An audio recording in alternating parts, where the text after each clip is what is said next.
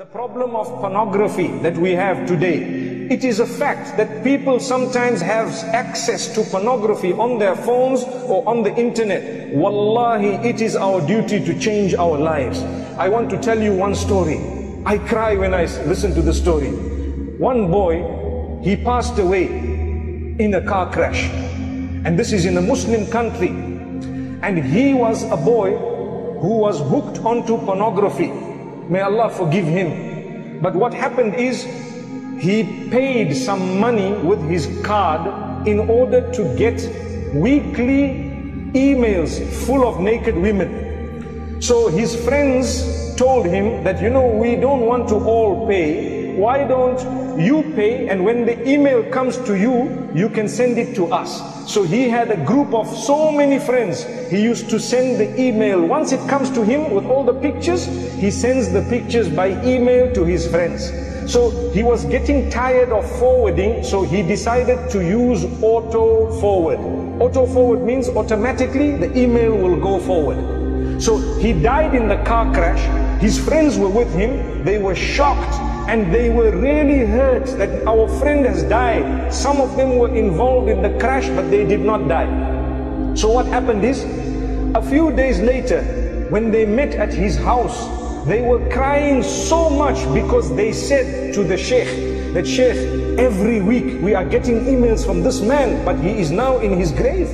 Allahu Akbar, Allahu Akbar. Look at this. Do you see? So do we want this to happen to us? A person passed away, but because he put auto forward, it continued coming to him. They had to go back to the servers and they had to go back. It took a very long time before they had to cut, because they waited for the subscription to expire. But they were crying. They all learned a lesson. So I said that inshallah Allah will forgive him, because so many of you have stopped watching pornography because you learned a very big lesson. Subhanallah. So Allah can forgive him. We must not think bad about him. Allah is the judge.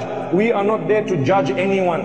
So we ask Allah, but we learn a lesson. Those who have bad habits, if we die whilst we are engaged in something very bad, it will be an embarrassment for us. We'd rather become better people as we go.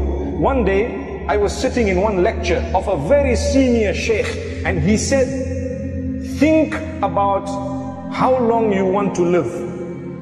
So people were thinking, so he asked some people, how long do you want to live? How long do you want to live? One man says, I want to live however long Allah keeps me. The other one said, I want to live for 100 years. One said 90 years. But nobody said, I want to die now. Because no one wants to die. So he said, okay, even if you choose 100 years, when 100 years finishes, what will happen to you?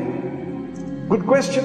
You still have to go to Allah. So when you go to Allah, you need to go with a good record. So try your best to earn the pleasure of Allah. أعوذ بالله من الشيطان الرجيم. بسم الله الرحمن الرحيم. ويوم يناديهم فيقول أين شركائي الذين كنتم تزعمون قال الذين حق عليهم القول ربنا هؤلاء الذين أغويناهم كما غوينا تبرأنا إليك ما كانوا إيانا يعبدون وقيل دعوا شركاءهم فدعوهم فلم يستجيبوا لهم ورأوا العذاب لو أنهم كانوا يهتدون ويوم يناديهم فيقول ماذا أجبتم المرسلين فعميت عليهم الأنباء يومئذ فهم لا يتساءلون فأما من تاب وآمن وعمل صالحا فعسى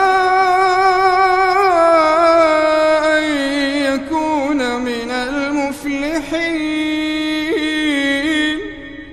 وربك يخلق ما يشاء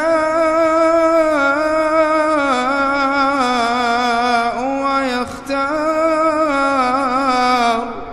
ما كان لهم الخيرة. سبحان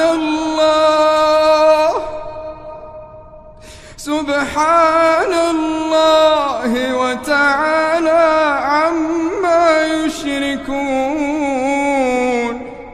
وربك يعلم ما تكن صدورهم وما يعلنون.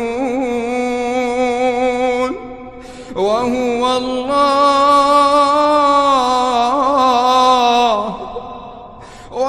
الله لا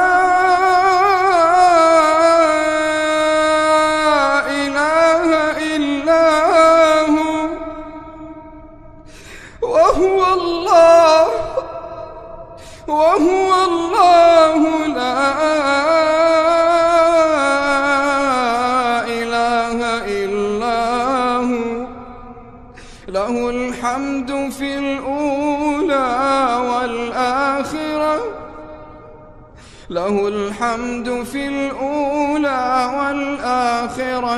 وله الحكم وإليه ترجعون.